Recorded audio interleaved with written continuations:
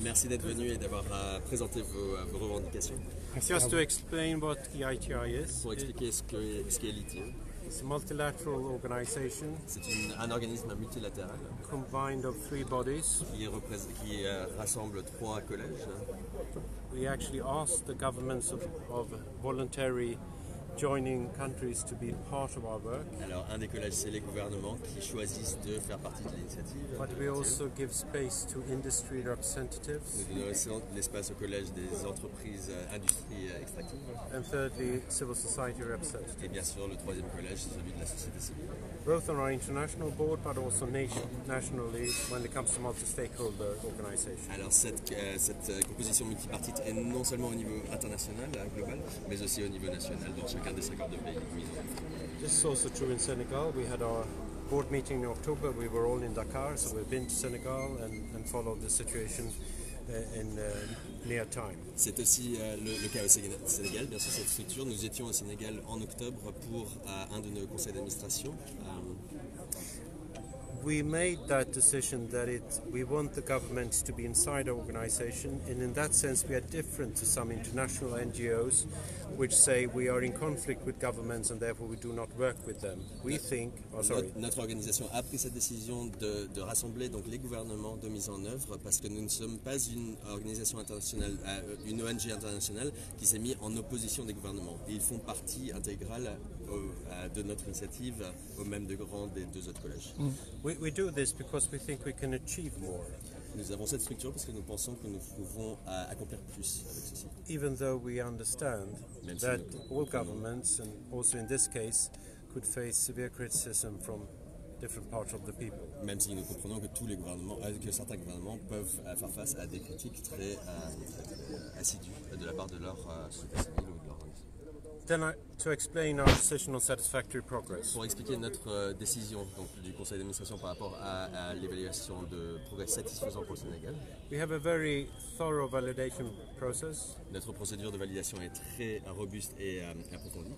It's done with a committee inside our board, but also by an international validator which is independent. C'est géré donc non seulement au niveau de notre conseil d'administration par un comité de validation, mais aussi par un validateur indépendant au niveau international. And the only thing they do, and this is important, is they go through 33 requirements and ask, is the country that is validated meeting this requirement? Et donc ce qu'ils font, c'est qu'ils examinent les 33 sous-exigences que nous avons dans notre norme ITIE pour évaluer est-ce que le pays, oui ou non, a accompli donc, des progrès satisfaisants sur chacun de ces 33 critères d'évaluation. So, in the case of Senegal, the international validator and our validation committee said yes, they are concerning these 33 requirements. Dans le cas du Sénégal, donc le comité de validation et le validateur indépendant ont dit oui, bien et bien, le Sénégal a accompli des progrès satisfaisants au niveau de chacune des 33 sous-exigences. But it's not a financial audit, it's not a judicial audit, it's not a say that we have gone through every kind of business deal done and that there are no links to corruption anywhere. That's not what we are saying. Mais ce n'est pas un audit financier, ce n'est pas un audit judiciaire, ce n'est pas une enquête judiciaire. Nous ne sommes pas en train de dire que tout est bien avec cette validation. And the criticism you are voicing here was also voiced during our board today by civil society representatives. Et votre point de vue a aussi été reporté au niveau de notre conseil d'administration aujourd'hui par le représentant du collège société civile de la sous-région d'Afrique francophone. But I want to point out, when we started the ITI, most of African implementation countries had no knowledge whatsoever about anything in the extract industries. Mais il faut que vous compreniez qu'au début, donc quand l'ITIE a commencé, aucun des pays africains avait cette information par rapport à la manière de laquelle les permis étaient octroyés, les contrats étaient négociés. It was a dark hole of nepotism and corruption. Voilà, il y avait très peu d'informations, il y avait donc des allégations de népotisme, de corruption, il n'y avait pas d'informations par rapport à ces thématiques. We knew nothing about the licenses, the contracts, the kind of resources that were given or shuffled around in the country. Nous ne savions rien par rapport aux permis octroyés, aux contrats, etc., et aux ressources qui étaient octroyées aux investisseurs. half of our implementing countries, 24 I think now, is African. La moitié de nos pays de mise en œuvre, donc 24 au jour d'aujourd'hui, environ la moitié, sont des pays africains. And it's an enormous change to follow, how much more we know as of now compared to what was true only a decade ago. Et c'est vraiment remarquable, donc au jour d'aujourd'hui, comparé il y a une décennie, il y a 10 ans, l'information qui est maintenant disponible au public. So, what I want to say to you is we respect your criticism. Alors nous respectons vos critiques. We use the methods we have in our ITIE construction in our board. But nous utilisons les méthodes que nous avons au niveau de notre norme ITIE, au niveau de notre institution. Nous appliquons les règles. But part of what you are asking me is actually not inside what I or the board could actually do, because we are thorough to true to our constitution and what we are supposed to do. Mais une partie de ce que vous nous demandez aujourd'hui ne fait pas partie de notre mandat ou de nos règles, donc nous ne pouvons pas aller au-delà de ce qui est défini dans notre mandat, qui est la norme ITIE, notre constitution. But rest assured that a lot of the criticism voiced here is also voiced on our board, because we are civil society representatives who have said very much the same things you have said here today. So mais soyez assurés donc, que vos revendications ont été remises au niveau du conseil d'administration par votre représentant de la société civile africaine, d'Afrique francophone. Thank you. Thank you very much. Merci. Merci beaucoup. Merci beaucoup, M. Badia. Merci beaucoup, M. Badia. Merci. Bravo. Monsieur, soyez attentifs sur ça. On en a besoin. Soyez attentifs sur ça. Thank you. Merci pour votre avis. Merci. Merci. Merci. Merci. C'est gentil. Hein. Mais vous devez les garder à l'œil. Hein. Regardez à l'œil, faites attention. Là, vous êtes informé, chef. Vous faites attention. Vous jetez un coup d'œil là-dessus. Merci.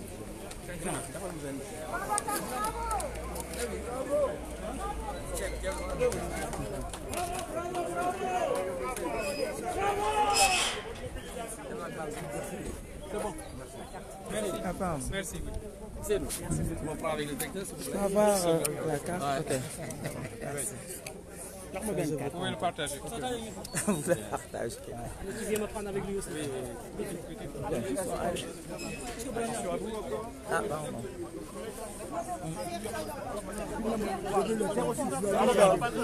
Envoie-moi un coup sur WhatsApp, je vais te mettre dans le 07. Sano. Wow, est-ce que nous avons à chaud? C'est un véritable succès. C'est vraiment un succès pour nous tous. Le fait d'être reçu par l'ITIE, par le patron de l'ITIE, pour lui exposer le cas du Sénégal, pour le régler. C'est une victoire pour le peuple sénégalais. Ce n'est pas une victoire pour nous ou qui que ce soit. C'est le peuple sénégalais. Et pour ça, il y a les prochains jours, au peuple sénégalais, les deux serments du président de la République et du procureur qui ont failli à leur serment. Parce que le procureur avait dit que tout plainte Abdou Mbaye, Abdou Mbaye prouvé avec des charges qu'il a reçues la plainte. Macky Sall aussi le rapport depuis 10 ans, tout ça, et ils ont failli à leur serment. Donc beaucoup de satisfaction quoi. Beaucoup de satisfaction au bénéfice du peuple sénégalais. Parce que nous vivons au règlement de l'air. Les ressources, le Congo, le Guinée équatoriale, les ressources du peuple sénégalais profitent. Donc les chefs religieux, l'état-major, les hommes politiques, nous pour faire de l'air. Tu as vu, Aliou Sall, c'est un citoyen, il doit au président.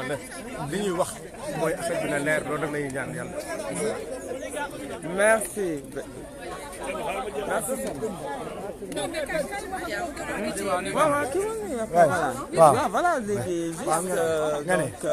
Voilà, alors, mission accomplie ou pas?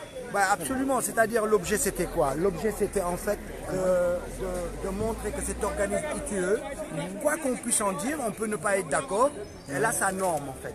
Sa norme elle évolue tous les 3 ans, ils en sont à la norme 2016, ils passent à la norme 2019. La norme 2016, par exemple, n'impose pas de sortir les contrats.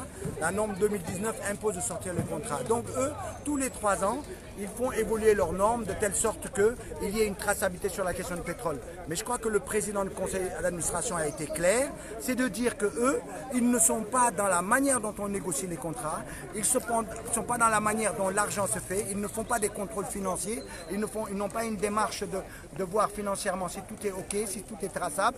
Donc aujourd'hui, le président Macky Sall ne peut plus se prévaloir par rapport aux critiques qu'il a, par rapport à la complicité qu'il a sur la question du Petro-Tim, revendiquer le fait que l'ITIE a donné effectivement l'aval au Sénégal sur la question des contrats. Puisque la question des contrats, pour eux, ne se situe pas sur le plan financier et sur la matière de le donner. C'est simplement de dire, vous nous avez donné des contrats signés pour le moment, qu'il sera obligé de sortir en 2020, puisqu'à ce jour, il ne l'a pas sorti. Mais donc, actuellement, vous n'aurez pas besoin parce qu'il y aura l'Assemblée générale demain et après-demain. Donc, non, ça, c'est des conférences demain et après-demain. Ouais. Voilà, c'est pas la peine qu'on soit là parce que on ne sera pas admis. Non, et puis on ne sera pas admis dans la salle parce que les conférences ont pour objet de discuter sur la norme 2019 et d'évolution de la norme 2016 vers 2019. Qu'est-ce qui a réellement changé et qu'est-ce qu'il y a en plus? Alors à ce niveau-là, ce qu'il y a en plus réellement dans la norme, c'est le fait que les pays seront obligés de montrer les contrats à partir du 1er janvier 2020. Voilà, et ils vont travailler là-dessus, ils continuent à y travailler, donc on n'a qu'à les laisser travailler. Nous, on a eu une satisfaction de nos questions et je pense que ça a été clair pour tous les Sénégalais.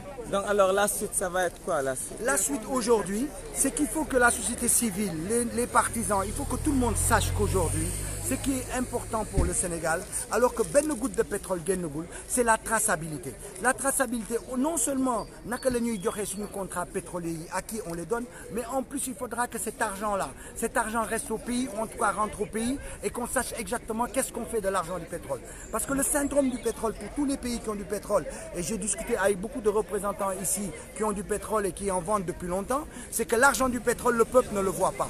L'argent du pétrole reste offshore. C'est-à-dire lorsque le pétrole est acheté, l'argent reste ailleurs, il rentre dans des comptes bizarres, dans des comptes dans les îles Caïmans et autres, etc., qui favorisent effectivement des familles, des présidents de la République ou bien des lobbies et non pas le peuple. Or, comme on dit, quand il y a des ressources naturelles qui sont dans un pays, les retombées de ces ressources doivent appartenir au peuple, comme le dit notre Constitution, en son article 25. Donc, nous devons nous battre pour rendre traçable ce genre de choses. Et ne plus permettre, par exemple, qu'un président de la République, quand il y a un rapport de l'inspection générale ou bien d'une haute commission qui dit qu'il ne faut pas donner le pétrole à telle ou telle structure, eh bien que le président de la République ait lui seul la capacité de le faire, parce que ce n'est pas normal. Donc, il faut diminuer les attributions du président de la République et rendre les choses beaucoup plus traçables par des commissions de travail, par des experts, parce qu'on voit très bien que sur cette question du pétrole, ceux qui ont négocié ne le savaient pas et en même temps ont reçu des pots de vin. Mais on n'a pas. Est-ce que votre combat est soutenu ou accompagné par les leaders politiques? Aujourd'hui, ou c'est juste la société civile le combat, il n'est plus partisan. Ce combat, il n'est pas partisan. Ce combat, il dépasse le cadre partisan. Ce combat, aujourd'hui, il appartient à la société civile, il appartient au peuple sénégalais, parce que ce sont les richesses de tout le peuple sénégalais.